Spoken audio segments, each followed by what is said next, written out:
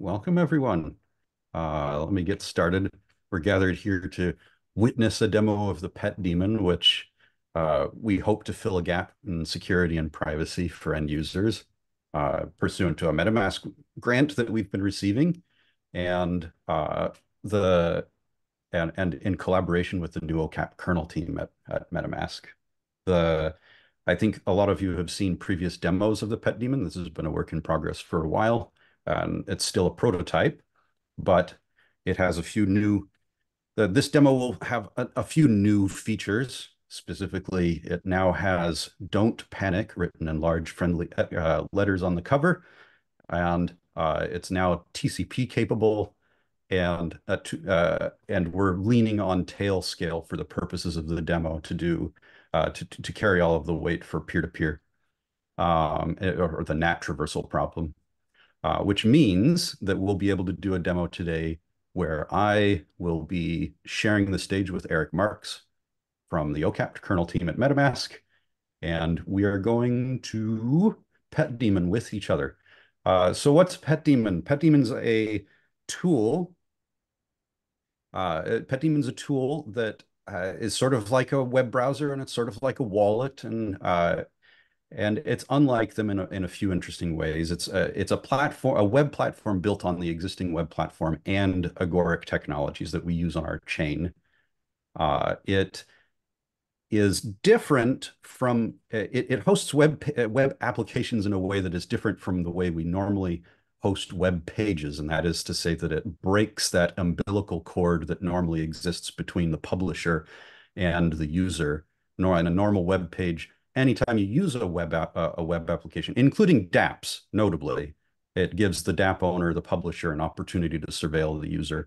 And this is intended to make that more intentional and in the control of the user, and does that using a private table of pet names. Pet names are self-assigned, private to the user names to identify powerful, capable objects that they can then control, control the dissemination distribution of, and use that in order to grant authorities to applications that they are running privately on their user agent without any, by default, any connection to the outside world. So they are very offline first and very confined, more confined than a standard web page. So with that, what I'm hoping to convince everyone on the call of in the course of this presentation is that this is a powerful, useful tool that will benefit Agoric, Moddable, and MetaMask, and the ecosystem that we're trying to build.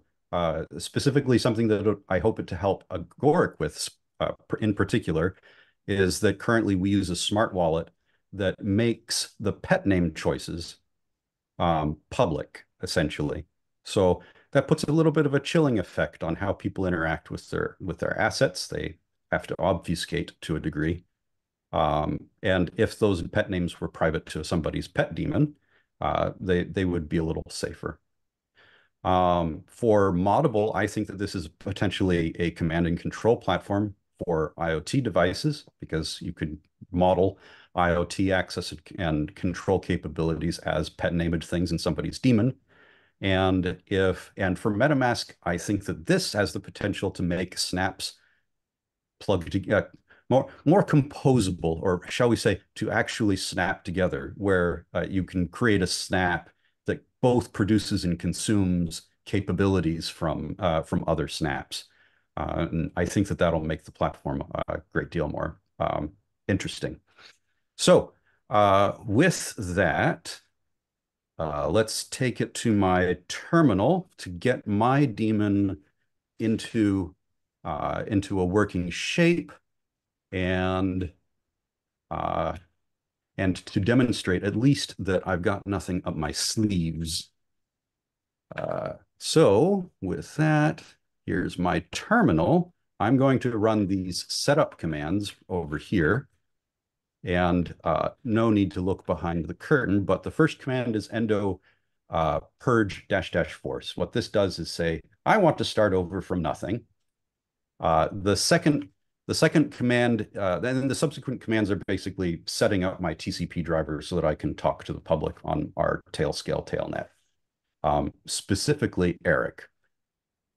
So with that, it also installed my first application. And this application runs like all the other applications in the Pet Dæmon. It's just a web page that is confined and can only communicate with the Pet Dæmon itself, but it is granted all of my power as a user so that I can use that to command and control the daemon. And that is this screen over here.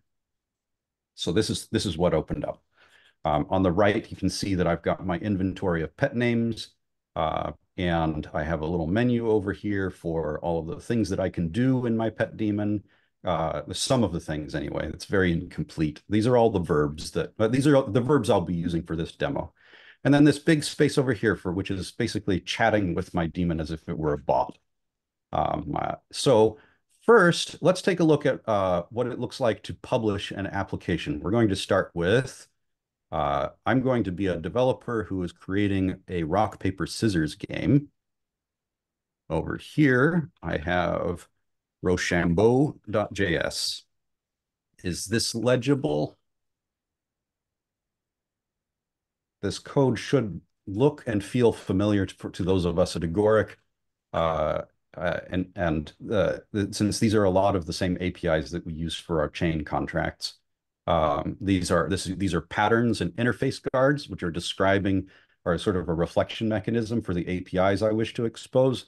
I'm going to expose a server that has an attack method, and that will generate games, and I will be able to send that game to a friend, and they will be able to do the defense, and then both of us will be able to see the outcome from one rock, paper, scissors round. This is a contract that was largely written by Dan Connolly that a few weeks ago, and just touched it up a little bit for this demo, and it's ready to go. You'll note that it is tiny. This is the simplest confined application that we can run as a plugin within our platform. But the publisher has to do something first. That is endo bundle Rochambeau.js and give it the name Rochambeau. Actually, Rochambeau bundle. Okay, so now let's turn to my familiar chat, my chatting with my familiar window. Okay, so now I've got a Rochambeau bundle. That means that I can now go over to the cat and make, I'm going to make Rochambeau bundle. I'm going to grant it no authorities whatsoever. It's going to run on the main worker for, and it's going to be Rochambeau. All right, I will take that contract and I will make an instance of the Rochambeau API. And there I go. I've got an alleged Rochambeau server. This does not yet have a user interface, but I can interact with it through JavaScript commands and eventual send messages. So instead of, this is essentially like, what if RPC were just object-oriented programming? So I'm going to say, for the Rochambeau API, I want to call attack. I'm going to attack with rock. I'm going to endow this program because this program has no powers whatsoever by default. It can only compute and burn us one step closer to the heat death of the universe, but otherwise can't communicate or whatever. I'm going to endow it, that is to say, give it access to this Rochambeau capability.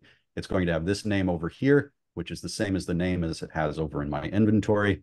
I'm going to call this game1, evaluate. All right, I've got a game. And now let's say I pass this to my friend. Today, my friend is myself. Oh, I'm going to defend with paper. Endow it with game1. And I don't care to capture the results, so I'm not going to name it and evaluate that. Oh, look, paper covers rock. The defender wins. All right. So now I can play solitaire rock, paper, scissors, which is, one step less interesting than playing rock, paper, scissors with a friend. Not by much, but a little. Let's try this with a friend. Um, and for that, I'm going to go over to the cat menu, construct an invitation for a guest named Eric. And then I will copy this invitation. The invitation contains an identifier for my daemon node, which will be in the fullness of time a public key for cryptographic purposes, and then followed by an identifier of the capability object that I'm granting him, which is the guest powers for him, so that he can then talk to me and dispatch messages and request things, and he will have the handle Eric in my chat messages because that's what I've chosen for his name. I could have chosen something less polite if I wanted to, but we're actually friends. And then it also contains hints for how to connect back to me and the protocol, in this case, my Tailscale IP address and the port that I'm listening on. All right, so with that, I know that Eric has been furiously copying this from my screen. I will go and send that to him out of band so he doesn't have to do that so hard. Eric, over on our favorite secure communications channel, I have sent you an invitation to talk to my Pet Dæmon. Can you go look over in Telegram?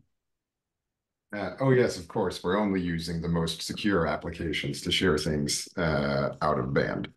Also, to Dan Connolly's comment in chat, you have a golden opportunity to boot up the daemon on your device and impersonate me. But Yes. the window is rapidly closing. Okay, so I am going to go over here to my cat, and to save time, I have already set that up. And so I've received this invitation string, and I'm going to say, okay, I believe that this is Chris who has sent me this, and then I'm going to accept that.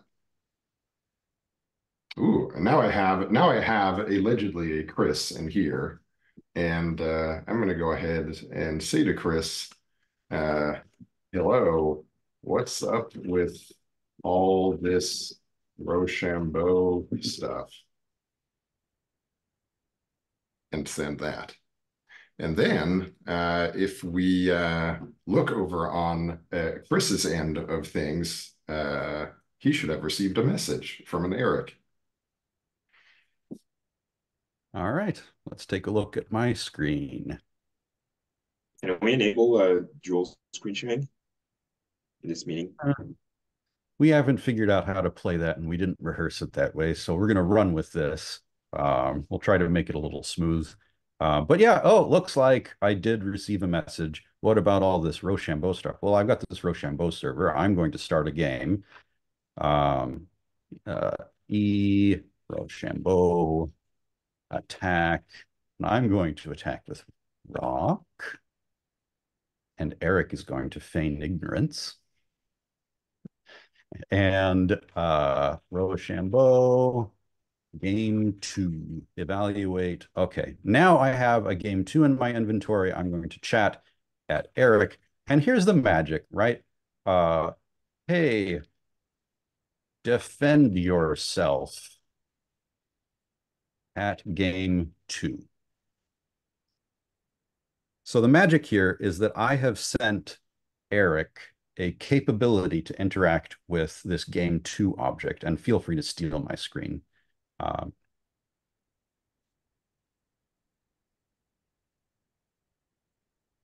Which should enable him to defend with his choice of weapon into results. Endow with game 2. So I'm going to watch for the result locally. That's going to take some time. You got my screen, Eric? So I'm not seeing your screen right now. I'm sharing mine. But I am, yes, I'm going to. So I have received game 2 here, which is a capability living on Chris's device. And I'm going to adopt that as game 2 for myself. And then I'm going to go ahead and defend myself. And so we're going to say defend And I'm going to defend with scissors. And then I will endow it with game 2. And I also don't care about the result here, so I'm not going to name it. And then we will see what happens. But I've lost. It turns out I'm not that good at this Rochambeau stuff yet. In fact, I think Chris has rigged the game, and he should send me the app so I can inspect it on my end. All right, and I'm going to do so. Let's take this back to my screen where I have observed the result. Ha! And then I will, okay, I'm going to chat at Eric. Fine. Here's the machine. And that's at Rochambeau bundle. Send. And then yield to Eric. Cool. So we return here to find that I have been sent a Rochambeau bundle. And I'll be like, all right, fine. I'll go ahead and adopt that. And then I am going to make my own Rochambeau, which I trust. We'll pretend that I actually like inspected the contents of this bundle to assure myself that it's honest. But also, if it's loaded, it should be loaded in my favor if I'm making it, perhaps. And we'll call this Rochambeau app. That's what we want to call this, I believe. Doesn't really matter. Now I have a Rochambeau app on my device, and I'm going to go ahead and start a game myself. And so we're going to say Rochambeau tack with a cutting riposte. And we'll say Rochambeau. You need that dash app, yeah. Yep. And then we're going to call this one game 2. No, game 3. And then go ahead and evaluate that. All right. Probably so now would call it game 2. It doesn't. No, it'll just overwrite the existing. Yeah, and then Eric sends that my way. Yeah, so here, try this. Try defending against this. Game 3, I send to Chris. All right, cool. And I received that, and I'm going to adopt it as game 3. Is my screen visible to everyone? Yep. Yeah. All right, and then I will eval game 3. I will defend with Brock. And eval. Okay. I am so good at this game. I'm the eternal student. Will I ever be good at Rochambeau? At this point, I'm thinking I should be generous and like write up a Rochambeau strategist app that folks can use to help them play Rochambeau, given that I know how to make the provably perfect Rochambeau AI. So I'm going to show you that over in my terminal. And this is a demonstration of building, developing a web application and sending it. So over here at my terminal, I have written Stratego, the perfect Rochambeau strategist. And this is a weblet. So just like the Rochambeau app, which just runs in a background worker and has no UI, this one's going to run inside of a web interface that's going to be isolated on whatever user agent it's running in. So it's not going to reach out to the web like a DApp or like a web page. And it's only going to have the powers that are conveyed to it through this powers object here. In this case, the powers that I want to grant it are basically like person-like. I want to give it a profile, so that when I receive advice from my strategist, it'll say your strategist name, but whatever you named them has recommended rock, paper, or scissors. Chris? Yes? you say it only has powers. On line 5, it seems to have document. Yes, it has the powers of your web page. It's yeah, and in the fullness of time, this will actually be fully isolated using the same origin policy, so it can't reach out to arbitrary wherevers. And being as that is being run by your web server, it will determine what your policy is and what holes it wishes to expose to you if we so choose to create APIs that allow that. So yeah, it's going to go here and it's going to use performance now. Sorry, Mark. It's going to use performance now to generate a random number and select a strategy accordingly and send that as a message to its host, which is a power that I the host, will grant it, or Eric, the host, will grant it, as it were.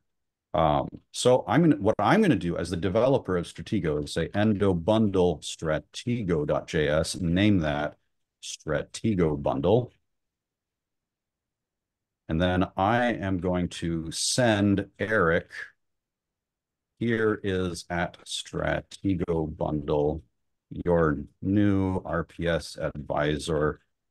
You should install this with a Stratego guest power. That should work. All right. So I've sent Eric a message from the command line instead of going through the web user interface, but same thing. Take it away. And did it come through? Ooh, no. Oh, all right. Let's try again. I'll try again from the web. Oh, it looks like it went through on my side. Maybe I need a refresh. Oh, yeah, I just needed a refresh. So, okay. Very well. I will go ahead and install this Stratego application and see if it can help me. So I actually need to go and make, actually, I will do this. There's a way to do this on the command line also, but we can, let's just do it on the command line. So it's a little shorter to do it. We'll, the button has yet to be added for this. So I'm going to go ahead and make a guest that I'm going to go ahead and call Stratego. And then I'm going to name its, so you have the first argument is the handle that I'll use to message with it. And then the Stratego agent is actually the powers object that has, that actually has capabilities to do things in the daemon. And so I've created this, and I see my new Stratego agent here. And now I'm going to go ahead and install the Stratego bundle. I am going to give it the powers of Stratego agent. I'm going to host it on a port that I happen to know I'm not using. And I'm going to call this one Stratego app. And then I'm going to install that. Ah, okay, very well. I'm gonna try to strategize with this and see what it comes up with. And all right, cool, very good. It recommends that I use a rock to attack Chris, which is what I'm going to do. So once again, I'm going to create a Rochambeau game. So I'm going to see, what did we call that again? Yeah, we called it Rochambeau app. So we do the Rochambeau app. In the sidebar, Dean recommended in the future when we do this demos that you and I use different names for the same thing. And it occurred to me that we could just use rock, paper, scissors on one side and Rochambeau on the other to drive the point home that these names are in a personal namespace. They don't necessarily have the same names for each of us. That is correct. And I'm going to name this game 4. All right. All right. I am going to use my strategist on my side as soon as I've got it installed. Let's see. You can defend yourself against a cyborg. And I've got to get it and go install. And I'll show you all what I'm up to. We're going to leave this one actually to chance instead of me rigging the game by watching his stream. Endo install, and this is going to be you're sharing your terminal if you're we'll run from here for a second. Let's see. Endo install -b with the bundle Stratego bundle powers of strategist powers, and name this strategist and listen on port. Okay, endo open strategist. That opens up my window. I will share that with you now. I press the strategize button, and then it recommends rock. Ha! Okay. First off, let's see, you're going to guess this game, and I'll adopt the game 4 as finale. Adopt, yeah. So I've got the finale game, and I'm going to eval. I'm going to send a message, endo to finale, or let's call it fin here, and I'm going to defend with block. Fin is finale, and it's a draw. Maybe one day I will be as good at Rochambeau as Chris. All right. And that's what we have to show you today. What we showed you was we showed you the new user interface, Caplet, the applet, weblet, if you will, for permission management, a new weblet for doing a strategy and how to send that around and install it. And once it's boarded to the Pet Dæmon network, you can leave the terminal and then interact, and then real users would distribute these through chat or possibly through a hub. And all of this is based off of pet names for uniquely identified objects that live on people's computers in their user agent and don't have a server. Right. And I think there's one raised hand, but before we move to questions, I'll just say for the MetaMask audience, we haven't run the Pet Dæmon inside of MetaMask yet, but we can modify it such that it does, and we will, and then your Endo Pet Dæmon programs can run on your computer, someone else's computer. You can talk to them. Potentially, it could be on-chain code on the Agoric chain, for example. So yeah. Yeah, these pet demons we are hoping create a network that can run in an extension on a web page on your local host with different levels of privacy compromises and communication protocol availability. The core concepts work in all of these places, and the invitations in particular, locations of capabilities, provide connection hints that can be filtered based off of what protocols your particular daemon supports. Yeah, it will be necessary to add cryptography. We have not done that yet. It'll also be necessary to write garbage collection. We haven't done that either. I see Dean's hand. I do have a hand up, yes. My question, or Totoro's question, is so the Dean, UI. you have to use a different voice for Totoro.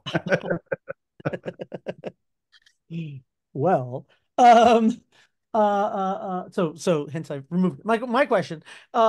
So that UI had a lot of bits and pieces, not very familiar to most people, in some ways kind of finicky and had lots of names sort of from a user interaction. That showed all the pieces in sort of this intermediate term expansion, but not what do end-to-end use cases of this look like, or how would it actually manifest in a wallet context or stuff like that. Do you guys have those scenarios written up and captured? So, not as part of the demo, but as the things that motivate, okay, we need this distinction. These names are the ones that are not revealed, and what goes over here is this and that sort of stuff.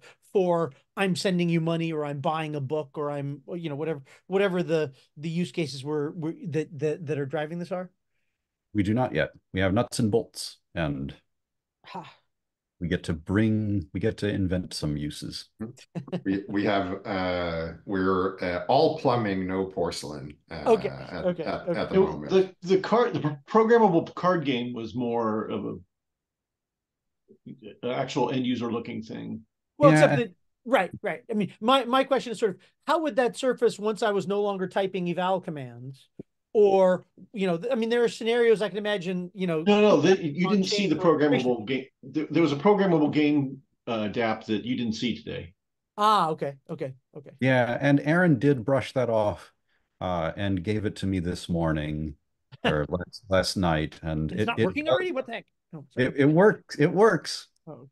I just didn't have time to prepare it for this demo. Yeah. That demo works again, and and there are a whole bunch of things that we can do to improve on where we have that. With a lot of the preparation is already done. For example, interface guards are a reflection API for these capabilities. Yep. So we can auto-generate forms for method invocation, and you would never need to see eval to do that. Right. Yeah. Among other things. Yeah.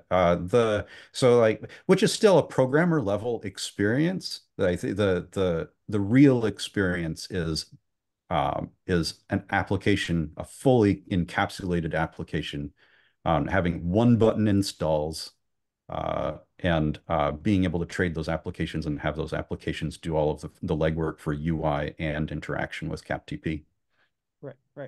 Okay. Yeah, I mean, I'd love to have just the story of the flow of what would be happening from a naive user that is now using, for example, they've got MetaMask and they're installing a plugin and it lets them do things that are currently impossible because you just can't safely do them in any environment except this. Same for an app on, with a blockchain backing it. For Agoric is here you can do these things that are impossible without this. Or, and even the simple case of stuff that is currently possible because, that changes in Chrome are going to make impossible in the browser. Here's how the pet name daemon addresses those. And I just don't have the visual in my head. I know we need all these pieces. I just don't know where they fit easily in application scenarios. One sort of hypothesis we have on the OCAP kernel team is that the way this could look is it could look very similar to what snaps look like in MetaMask today, which is, you get a request to install a snap, which is essentially an app or a plugin.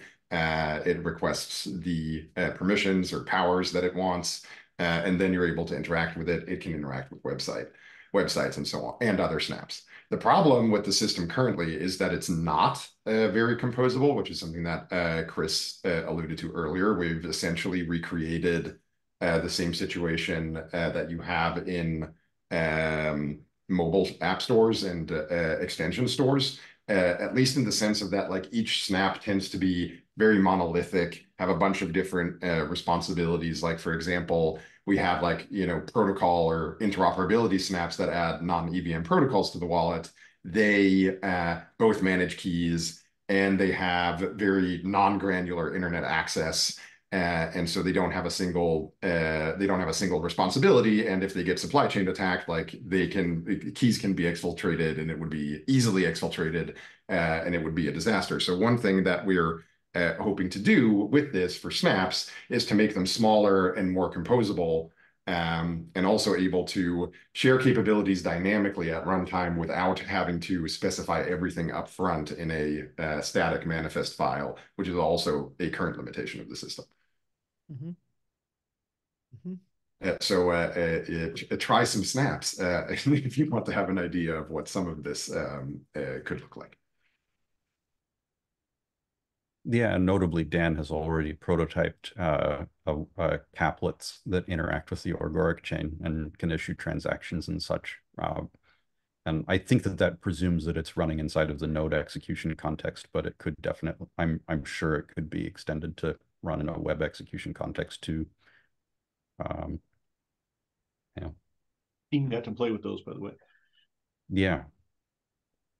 Yeah, and I could throw in another like category of things that I think this will like unlock for just the Snap system. I mean, I think there's so much potential around this, but one thing Snaps can't do today, while they can talk to each other, since it's just over JSON RPC, you really struggle when you try to delegate a capability multiple hops. So this especially shows up when you've got like dependencies that you want to manage. So like if you had a Snap that usually just provides like a data source, and maybe there's multiple other protocols that actually depend on having a good data source, and they want to provide APIs to websites that then trigger lookups on that data source.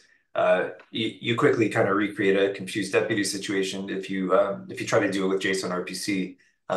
And one of the use cases we started kind of illustrating this that helped motivate our team was AI being one of these, like being able to have an access to an AI provider where you're not pasting your OpenAI key into every website. Maybe you can actually swap out a self-hosted provider while still giving maybe multiple scripts the ability to access an AI of your choosing and still provide their own services to other things. So I think that's another neat one, but it's just like this category of things where it's like you're not just providing the full package service yourself, but you might be a composition of other services. And as soon as you're in that situation, this is like a prerequisite. Very cool. Yeah, so I'll restate what I said in chat there real quickly, which is that composing snaps together is very tedious to do today. Like the team essentially, because everything is JSON RPC, everything has to be sort of like hard coded, and we have to create all of these like exceptions and like boilerplate and stuff. And we also can't create dependency chains that are longer than 2 without opening ourselves up to confused deputy attacks because of the stuff that Dan was just talking about. And so that's another piece of the composability puzzle, is that like we can actually have many snaps depending on each other in arbitrary ways along arbitrary paths. Cool. Very cool. I must run as well. Thank you, guys. That was great. Thanks, everyone. Yeah. Congrats on the milestone, guys. This is amazing. Thanks. Cheers, everyone.